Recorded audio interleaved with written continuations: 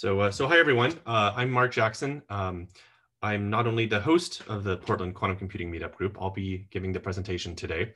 So let me start sharing my slides here.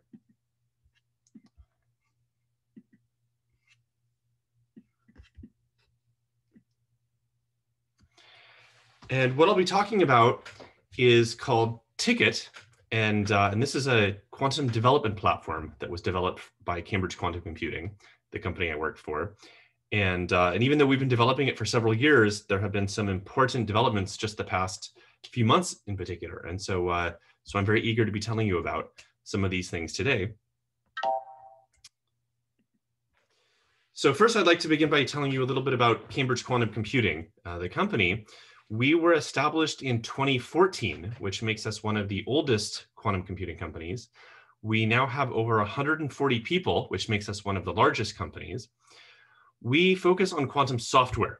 So we don't build the computers themselves. For that, we have partnerships with every major quantum hardware provider like IBM, Honeywell, Google, Microsoft, etc. And we are especially close with IBM and Honeywell. They're actually investors in ours. And this allows us to resell time on some of their machines. We have expertise in every area of quantum software. I'll be focusing today on the TKET compiler, but we also have expertise on chemistry, machine learning, and cybersecurity. So I wanted to quickly summarize quantum computing. I know many of you are very familiar with this, but just to give you a very quick overview of this. So normal computers work with bits, which are, of course, ones and zeros, whereas quantum computers work with qubits, or quantum bits. And a qubit is in what's called a superposition. It's like a 0 and a 1 at the same time. And you can think of this a bit like with a coin. A normal coin with a classical computer is like a coin on a table, whereas a quantum bit, a qubit, is like a coin spinning around. It's in between the 0 and 1, the heads and tails.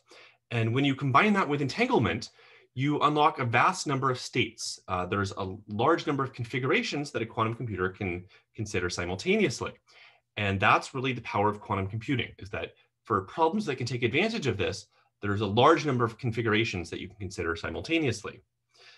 Now, the classic problem to do using quantum computing is in chemistry. This was one of the first applications of quantum computing. And a good example is in caffeine. So it's not a particularly large molecule. It has only 24 atoms. But if you were to use a normal computer to try to solve this, you would have to use a normal computer about this almost a tenth the size of the Earth. And if you made the molecule bigger, say by studying penicillin, you would have to use a computer the size of the whole observable universe. And so clearly those are impossible to do. And quantum computers, on the other hand, would be able to solve these type of problems using only a modest number of qubits. And so this is why people are so excited about quantum computing. We could use it to solve problems that we never could have hoped to have solved previously. These quantum computers really do exist, of course. There's many different approaches, and some of these approaches are shown here. Approaches like superconducting and ion trap and photonic are becoming popular, and there's many different groups using different approaches here. It's important to recognize that it's not just the number of qubits, it's also the quality of the qubits that's important. And that's why, in particular, IBM has been popularizing something called the quantum volume. And this is one metric which incorporates a lot of parameters like the number of qubits and the error rate, the quality of the qubits, into one single parameter. And so if you make a graph of that, you see that the recent progress in the quantum volume is really extraordinary. It's actually quite a bit faster than even Moore's law, because we see the doubling in the quantum volume at least every 12 months, if not sooner. And that's shown just by that blue line by IBM. The orange line is the progress made by Honeywell, and you see that they're on a much faster trajectory. And then that yellow dot up there is the claimed new quantum processor by IonQ. And they claim they will have a quantum processor soon with a quantum volume of 4 million, which is, of course, extraordinary if it's true. I only put an asterisk there because it hasn't been verified by outside groups, but they're a super team, so I have no reason to doubt this. So there's been a lot of progress in quantum computing hardware the past few years, and we expect that it will continue for the next several years. Right now, however, quantum computers aren't as powerful as we would like them to be. In fact, we're in this era that we call NISQ, noisy intermediate scale quantum. And that means that we have about 100-ish qubits. They still have a relatively high error rate, and there's no such thing as error correction. So error correction is, of course, when you take the information in one qubit and you smear it over several, and this way it prevents one qubit from spoiling your whole quantum circuit. The other qubits can recover the information. But to even get error correction to work, of course, you need to have a pretty small error rate to begin with, and we're not quite there yet. There's also constraints on the connectivity, because oftentimes qubits are connected in a way that a qubit is only talking to a few other qubits. And so that's why there's been a lot of emphasis recently on what's called hybrid algorithms, where some commands are sent to the quantum processor and some commands are sent to the classical processor. And in fact, most of the heavy lifting is still done by the classical processor. And so getting them to work together in a clever way, which solves your problem, is the heart of hybrid algorithms. And I'm really belaboring this point of the NISQ era for a reason that will become clear in a few minutes. I think many of you are familiar with the concept of a compiler, and that's because as humans, as human programmers, we have to write in programs that we understand, and that could be Python or C or something like that. But of course, the machine doesn't understand that. The machine only understands binary. And so there has to be something translating what we as human programmers type in and turning that into binary instructions for the machine. And that something is the compiler. And so compilers have been around for decades, and a good compiler not only does that translation, it makes it efficient, because you want your program to use as little memory as possible and to run as quickly as possible. It is exactly the same thing with a quantum computer. You still need a compiler to turn the instructions that you as a human programmer write into instructions for the quantum computer. And so that means that the algorithms that you might develop for chemistry or machine learning or what have you need to be turned into instructions for the quantum computer. And right now, the problem is especially acute because there are several different types of quantum hardware, each being developed by different groups, and they even have different languages. So to explain what that is, several different major groups like IBM and Google and Microsoft have developed their own quantum languages like TKET or Cirq or Q#. And if you use one of those languages to write your program in, you're pretty much locked into using that language for the hardware. And what TKET does is TKET translates the language that you've chosen, and it allows you to execute it on the machine that you've chosen.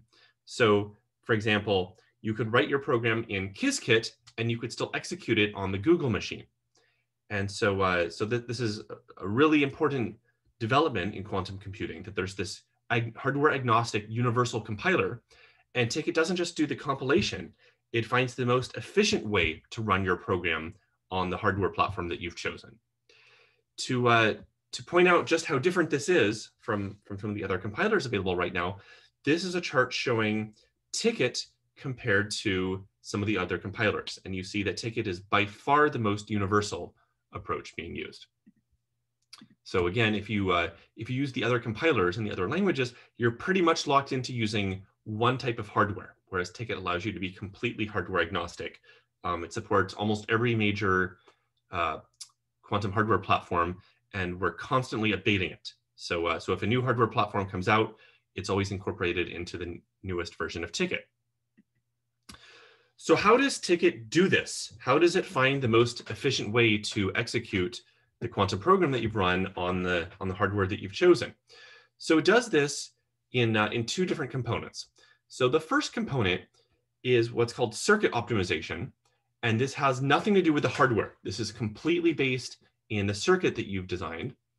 And then the second half is specific to the hardware that you've chosen. This is really solving the constraints that come in from the hardware that you've chosen. And so I'd like to say a few more words about each of those in turn. So the first part is the circuit optimization, and this is really just reducing the gate count. It uses something called people optimization, which means that TKET goes through your circuit and it looks for ways it could simplify. It could reduce the number of gates. The way that it does this is it looks for patterns which allow it to reduce the gate count. And I'll give a few examples very shortly. And so, so the first thing it does is this people optimization. And then afterwards, it does more sophisticated optimization, which is more macroscopic. It looks for patterns that have repeated in the course of your quantum circuit. So let me now show you a few examples of this. So the first example up there on the upper left-hand side, you see two CNOT gates in a row. And of course, you know that two CNOT operations will actually just cancel each other out. This is identical to just the unity operator. And so TKET is aware of this, and it will remove those two and it replaces it with just the unity operator. These other examples here are a little less obvious to us, but mathematically you can check that they're true.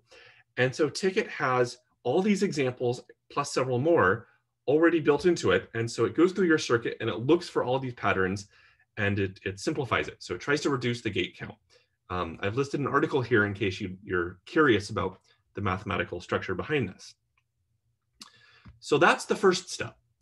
The second step is solving the constraints based on the hardware that you've chosen.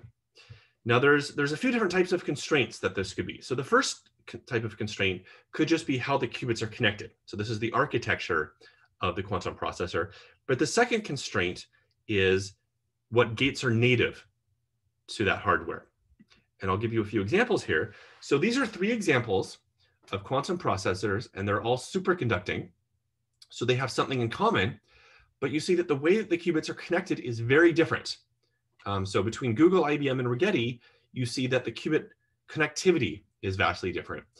And then furthermore, at the bottom of the screen, I've listed the basis gates. So these are the gates that the quantum computer is aware of at a native level.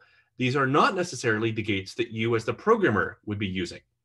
And so TKET will take all of this into account. You don't need to worry about any of these details. TKET knows what the architecture and the native gates are. And so it will translate your circuit into all of this for you. So let me give you a very simple example here. At the top of the screen here is the IBM Melbourne quantum circuit. And so this is 14 qubits. And you see that there's varying numbers of qubit connectivity here.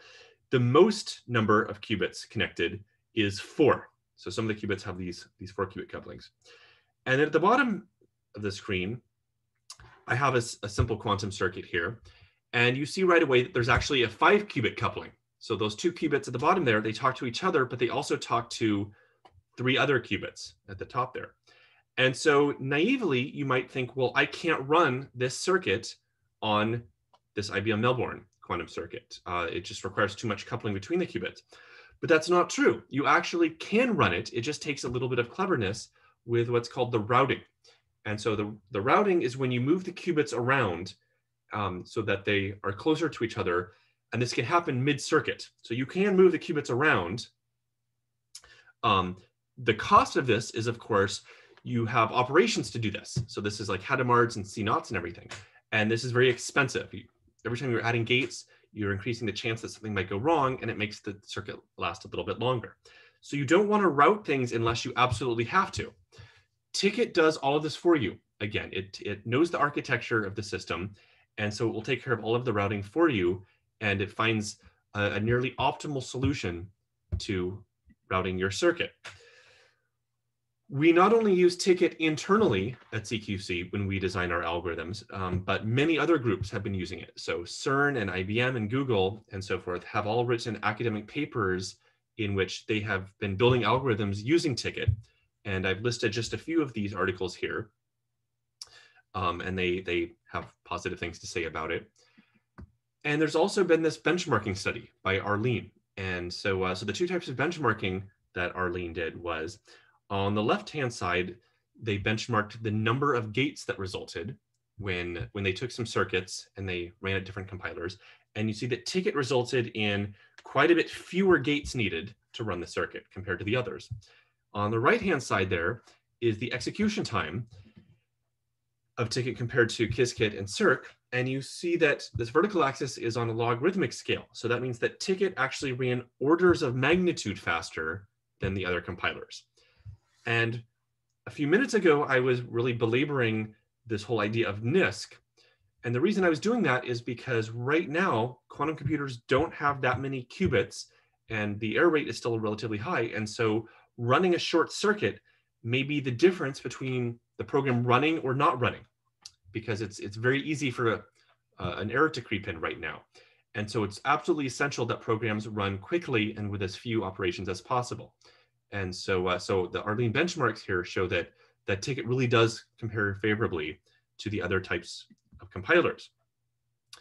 We are constantly updating it. And there's a very important update that we had about 3 months ago, and that was that we removed all licensing restrictions from TKET.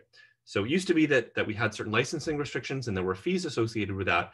But about 3 months ago, we removed all of that. And so TKET is available for free right now. Anyone can download and use it, and I would encourage you to do so. We are also constantly updating it with the latest hardware. And so if you read about some group coming out with a new version of a quantum hardware platform, it will be incorporated in the newest version of TKET. And we even have advanced features like mid-circuit measurement and things like that. We're constantly updating it again. We have some big plans for the future. So the next thing coming out will be something that we call QMIT, which is an error mitigation toolkit. It's not quite error correction, but it's the next best thing. It allows the errors to be reduced. And we've developed a toolkit just for that, and that will be coming out soon, and it's open source. The second thing is that we will be moving things to the cloud.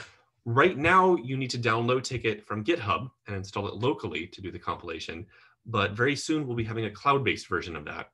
And of course, this automatically has the latest version of TKET, but it also makes it much easier to collaborate with other users.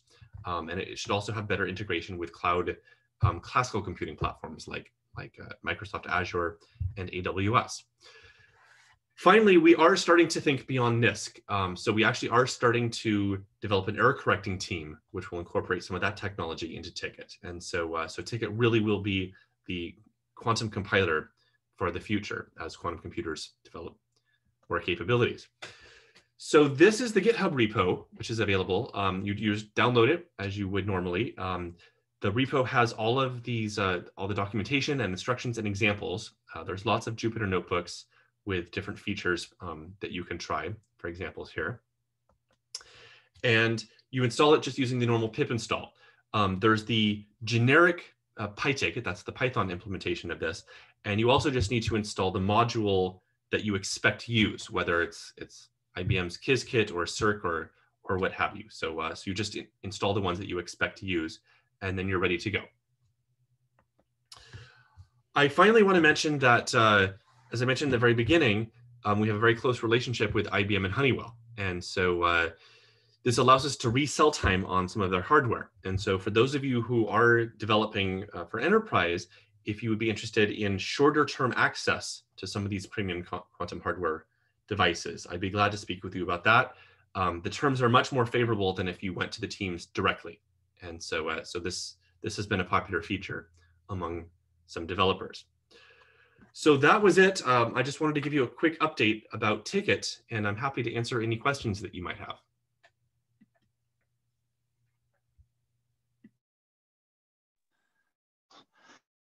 Hi, is Joe Helmers.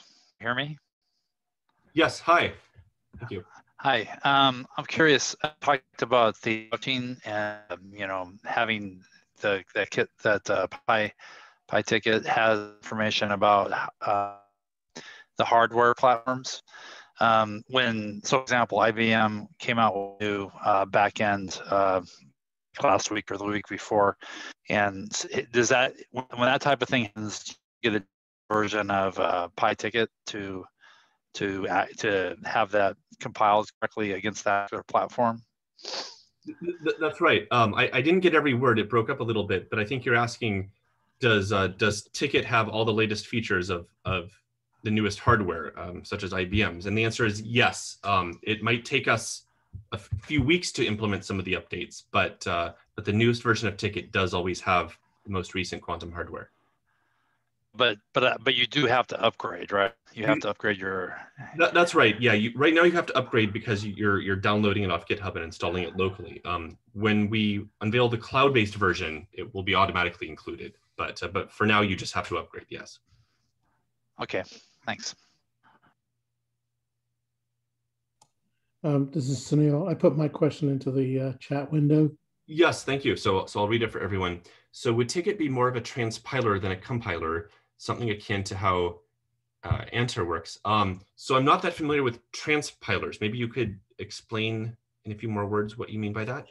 Yeah, so a transpiler would, for example, let's say you have a domain-specific language, which a circuit is actually a good example of. A transpiler takes a domain-specific language and translates into some other language. Be it like, you can go to low-level languages, you can go to SQL, you can go to whatever the language is. So in this particular case, there's Chasm that you can target that, or some of the other languages that deal with quantum machines. And that's why I was asking, is it more of a transpiler than an actual compiler? So you got you start with a grammar for the front end, and then on the back end, you target the various different architectures. Yes, so it does have that feature in common with transpilers, in that it can convert between the languages, but it is still a compiler in that it does, the end result is the instructions for the machine, like a compiler.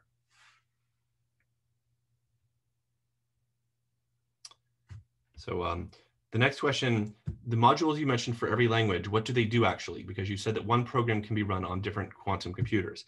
Yes, so the modules are specific for that language. It's just that adding each of these different architectures, it takes up memory, and so you don't want to install them unless you have to. And so for the ones that you expect that you might be using, you can install those. And then it can convert between the two. That's all. Are there any further questions?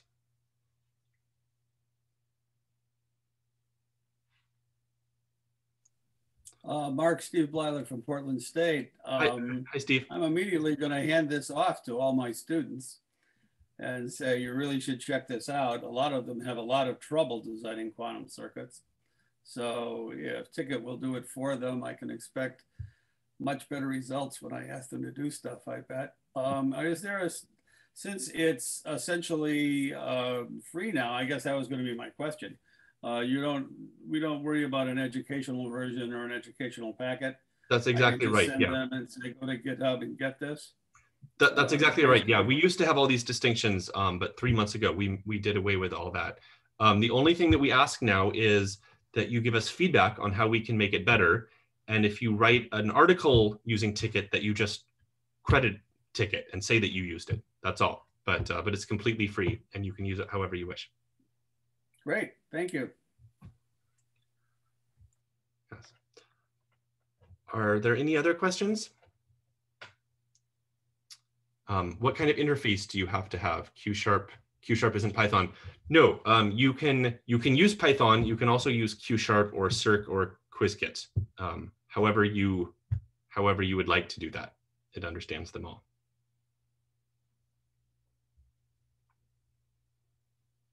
Has TKET been used for MBQC?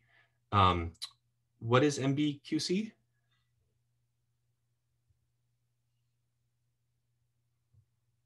Measurement-based quantum computing. No, I don't, not that I know of. So I know this is more popular with photonic and such. I'm not aware of that, but I'll let you know if it has been.